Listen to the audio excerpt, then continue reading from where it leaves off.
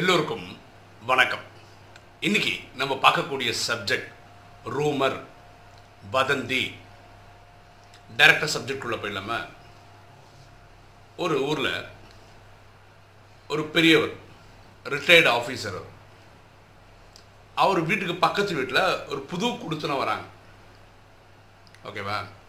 அந்த புது குடித்தனத்தில் இருக்கிற அந்த இளைஞருக்கு வயசு ஒரு 30 வயசு இருக்கும். அவர் ஆக்டிங் டிரைவர்னா உங்களுக்கு தெரியும். அதாவது இவருக்குன்னு சொந்தமாக கார் இருக்காது. நிறைய பேருக்கு அவங்கவுங்ககிட்ட கார் இருக்கும், ஆனால் ஓட்டுறதுக்கு டிரைவர் இருக்க மாட்டாங்க, இல்லை அவங்களுக்கு ஓட்ட தெரியாது. அந்த மாதிரி நேரங்களில் இவங்கள மாதிரி ஆளுங்களை கூப்பிடுவாங்க. இவங்க அவங்களுக்காக வண்டி ஓட்டி கொடுப்பாங்க. இதுதான் ஆக்டிங் டிரைவரோட வேலை. அப்போ எப்போ ஒரு கார் ஓட்ட கூப்பிடுவாங்கன்னு தெரியாது. அது பகலில் வரலாம், சாயந்தரம் வரலாம், ராத்திரிக்கு ஓட்டுற மாதிரி கூப்பிடலாம். இதெல்லாம் நடக்கும். இந்த ரிட்டையர்டு ஆஃபீஸர் இருக்கார் இல்லையா, அவருக்கு இந்த புது குடித்தனம் வந்த இந்த இளைஞருடைய வேலை என்னன்னு தெரியாது, போய் பேசுறதும் கிடையாது. அப்போது இவர் என்ன பார்க்குறாருன்னா, அந்த இளைஞர் காலம்பரம் சாயந்தரத்துக்கு நிறைய நாள் வீட்டில் இருக்கிற பார்க்குறாரு, திடீர்னு நைட்டு கிளம்பி போகிறத பார்க்குறாரு, அடுத்த நாள் காலம்பரம் வர்றதை பார்க்குறாரு, சில நாள் காலம்பரம் போகிறாரு, 2 ஹவர் 3 ஹவரில் திரும்பி வராரு. இவரால் யூகிச்சுக்க, இவர் ஒரு கவர்மெண்ட் எம்ப்ளாயாக இருந்து ரிட்டையர் ஆனவர். அப்போ அவருடைய வேலை என்னன்னு இவர் யூகிச்சிட்டே இருக்கார். ஆனால் இவருக்கு புரியவே மாட்டேருந்து அவர் என்ன வேலை பண்ணுறாருன்னு. இவர் பக்கத்து வீட்டு நெய்பர் தான், நேராக போய் பேசி அறிமுகப்படுத்தி நீங்கள் என்ன பண்ணுறீங்கன்னு தெரிஞ்சுக்கலாம். இதெல்லாம் பண்ணுறதில்ல, இவராக யூகிச்சுக்கிறார். இவர் என்ன யூகிச்சுக்கிறார் தெரியுமா? இந்த இளைஞன் திருட்டு தொழில் தான் பண்ணுறாரு, கொள்ளடிக்கிறாரு. ஏன்னா ராத்திரியெல்லாம் கிளம்பி போய் என்ன பண்ணுவாங்க, ராத்திரி போகிறாரு, காலம்பரம் வர்றாரு. அது எல்லா நாளும் போகிறதில்ல, என்னைக்காவது ஒரு நாள் தான் போகிறாரு. அப்போது இவர் திருடன் அப்படின்னு புரிஞ்சுக்கிறாரு இந்த ரிட்டையர்டு ஆஃபீஸர். இது இவர் புரிதலாக இருக்கட்டும், சும்மா இருக்கலாம்ல. இவர் காலம்பரம் வாக்கிங் போவார் இல்லையா, அந்த வாக்கிங் போகக்கூடிய சமயத்தில் இந்த அக்கம் பக்கத்தில் இருக்கவங்களும் வாக்கிங் வருவாங்கல்ல. அப்போ இவங்களுக்கு என்ன வேலை, அவரை பற்றி இவரை பற்றி பேசும்போது இவர் சொல்கிறார், என் பக்கத்து வீட்டில் ஒருத்தர் கொடுத்துறதுக்கு வந்திருக்காரு, ஒரு 30 வயசு தான் இருக்கும் அந்த தம்பிக்கு, ஆனால் அவன் தொழில் திருட்டுன்னு நினைக்கிறேன். நான் பார்க்குறேன், எல்லா நாளும் எங்கேயும் போகிறது கிடையாது, திடீர்னு நைட்டு கிளம்பிப்பான். அடுத்த நாள் என்ன பண்ணுறான், ஆக்டிங் டிரைவர்னால் என்னென்னா, இப்போ கார் வச்சுருக்கிறவர் அவர் வீட்டுக்கு தான் போனதுக்கு அப்புறம் தான் அங்கேருந்து கார் எடுத்து ஓட்ட முடியும். இப்போ இங்கேருந்து நடந்து தான் போகணும், இல்லை இவர் பைக்கில் போகணும் அங்கே போகிற வரைக்கும். இங்கேருந்தே காரில் போக மாட்டாருன்னு சொல்ல வரேன். அப்போ இவர் என்ன பண்ணுறாருன்னு இவருக்கு தெரியவே இல்லை. காலப்போக்கில் இந்த வாக்கிங் போகிற எல்லாருமே நம்ப ஆரம்பிச்சிட்டாங்க, இந்த பையன் திருடன் தான். யார்? அந்த புது குடித்தனம் வந்த பையன், அந்த இளைஞன். அப்படியே நியூஸ் பரவ எல்லாரும் முடிவே பண்ணிட்டாங்க, அவன் திருடன் தான். ஒரு நாள் என்ன ஆச்சுன்னா, சந்தேக கேஸுன்ற பேரில் போலீஸ் கூட அவனை பிடிச்சிச்சு. அப்புறம் இந்த இளைஞனை இன்ட்ரோகிரேட் பண்ணும்போது புரிஞ்சுக்கிட்டாங்க அவன் ஒரு ஆக்டிங் டிரைவர். யார்? போலீஸ் கண்டுபிடிச்சிட்டாங்க. அவர் தொழில் ரீதியாக ராத்திரி கூப்பிட்டா ராத்திரி போகிறார், பகல் கூப்பிட்டா பகல் போகிறாரு. அவர் மேலே எந்த இடத்துலையும் எங்கேயும் பிரச்சனை கிடையாது, எல்லாருக்கும் சந்தோஷம் தான். அவர் ஆக்டிங் டிரைவராக கூப்பிட்ட இடங்கள் எல்லாம். ஸோ தப்பாக கூப்பிட்டுட்டோன்னு நினச்சி போலீஸ்காரங்களும் அவரை விட்டுட்டாங்க. அப்போ தான் இந்த காலனியில் இருக்க எல்லாருக்குமே தெரிய வருது, இவர் ஒரு ஆக்டிங் டிரைவரு, இவர் அவர் தொழில் விஷயமாக போயிட்டு வராரு, இவர் ரொம்ப நல்லவர் தான் அப்படின்னு இந்த காலனியில் இருக்க எல்லாருக்குமே தெரிய வருது. ஆனால் இந்த இளைஞருக்கு ரொம்ப மனசு சங்கடமாக போச்சு. ஏன்னா அவன் ஒழுங்கான கௌரவமான தொழில் தான் பார்க்குறான், கௌரவமாக தான் சம்பாதிக்கிறான். ஆனால் அந்த ஊரில் இருக்கிற எல்லாருமே அவனுக்கு திருடன் பட்டம் கட்டிட்டாங்க, தெரிஞ்சோ தெரியாமலையோ.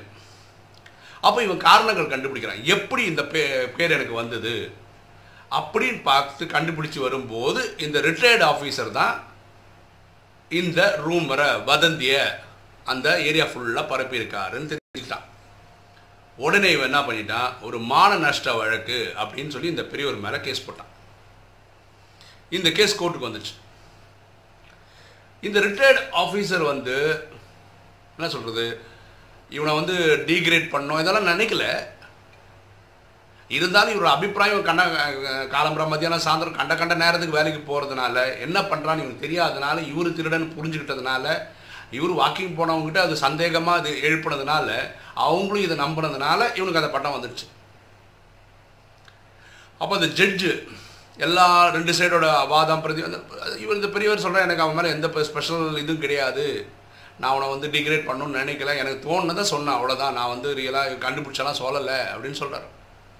அப்போ ஜட்ஜு இதோட தீர்ப்பு நான் நாளைக்கு சொல்கிறேன் அப்படின்னு இந்த பெரியவரை கூப்பிட்டு நீங்கள் இவரை பற்றி என்னென்னலாம் தப்பாக சொன்னீங்களோ ஒரு பேப்பரில் A4 எழுத முடியுமான்னு கேட்குறாரு. அந்த பெரியவருக்கு ஒன்றும் புரியல, எதுக்கு இப்படி எழுத சொல்கிறார் ஜட்ஜுன்னு சொல்லி. சொல்கிறது ஜட்ஜு ஏதாவது தண்டனை கொடுத்துட்டா என்ன பண்ணுறதுன்னு சொல்லி பக்கமாக எழுதுறாரு. எழுதணுன்னா என்ன சொல்கிறார், அந்த பேப்பரை வந்து சின்ன பீஸாக பிரித்து கிழிச்சிருங்கன்னாரு. அது A4 எவ்வளோ பீஸாக பிரிக்க முடியும், 20-30 பீஸாக பிரிக்க முடியும், பிரிச்சிருங்க. அது சொன்னால் நீங்கள் வீட்டுக்கு போங்க, நாளைக்கு வரும்போது கோர்ட்டுக்கு வாங்க. ஆனால் போகும்போது என்ன பண்ணுங்க, அந்த பீஸ் இருக்குல்ல ஒவ்வொரு பீஸும் எங்கேயாவது ஒரு இடத்துல போட்டுகிட்டே போகணும். இதான் உங்களுக்கு நான் சொல்ல டாஸ்க், இது கண்டிப்பாக நீங்கள் பண்ணியிருக்கணுன்ற. எதுக்கு அப்படி சொன்னாருன்னு தெரியல. ஆனால் பெரியவர் பயந்து போய் எல்லா இடத்துலையும் ஒரு பேப்பராக போட்டு போயிட்டார். அடுத்த நாள் கோர்ட் அசம்பிள் ஆகுது. அப்போது அந்த ஜட்ஜு தீர்ப்பு தர்றாரு. ஜட்ஜு சொல்லும்போது சொல்கிறாரு, இந்த பெரியவர் தெரிஞ்சோ தெரியாமலையோ அவர் அபிப்பிராயம்னு சொல்லி அந்த வாக்கிங் போகக்கூடிய கிளப்பில் சொல்லியிருக்கிறாரு. ஓகேவா? அவருக்கு வந்து திருடன் முத்திரை கொடுத்தோன்னு நினைக்கல. இவரோட டவுட்டை அந்த சபையில் மக்கள்கிட்ட பேசுகிறவங்க சொல்லியிருக்காரு. அவங்களும் அதை நம்பிட்டாங்க. அது அப்படியே எல்லாரும் நம்புகிற மாதிரி ஆகி போயிடுச்சு.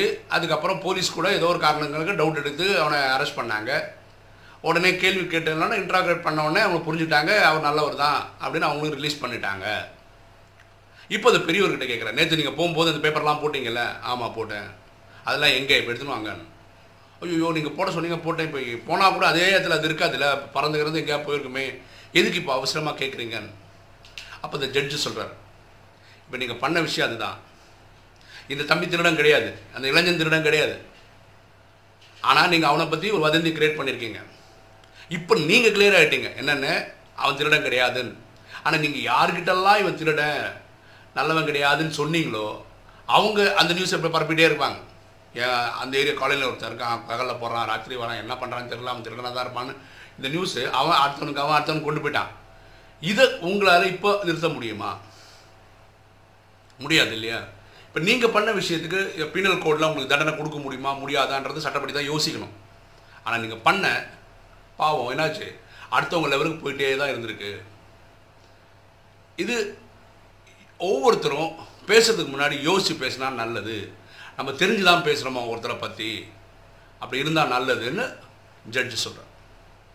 இப்போ உங்களுக்கே தெரியும், இப்போ வாட்ஸ்அப்பு, ஃபேஸ்புக், இந்த சோஷியல் மீடியாவில் வந்து இந்த மாதிரி ரூமர் வதந்திகளை கிளப்பினீங்கன்னா சட்டப்படி தண்டனை கொடுக்க முடியும் அப்படின்னு சட்டங்கள்லாம் பாஸ் பண்ணியிருக்காங்க.